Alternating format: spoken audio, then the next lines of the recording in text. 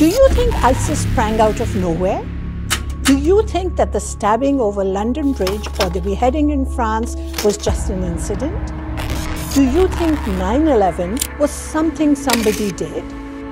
No, they are all parts of a play produced and directed by the Muslim Brotherhood with the West as their stage.